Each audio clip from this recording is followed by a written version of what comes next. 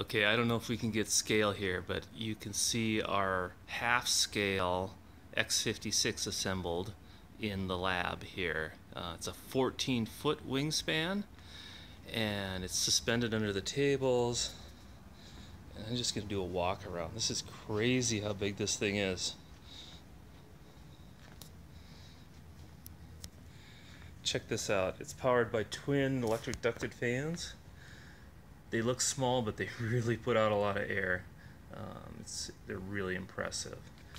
We got a 5-hole pitot probe up front. Oh, we got 2 run cams looking at the wings, at the wing tips, which are way over there. And we got patterns on the wing tips so that we can use computer graphics techniques to track the flex of the wings.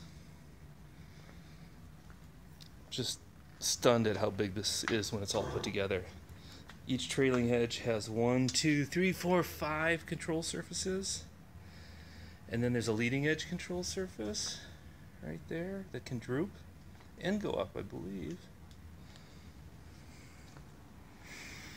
Here's the business end of the ducted fans.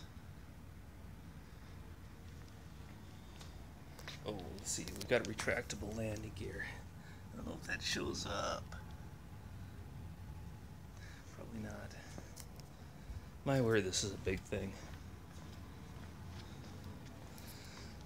Oh, it's huge.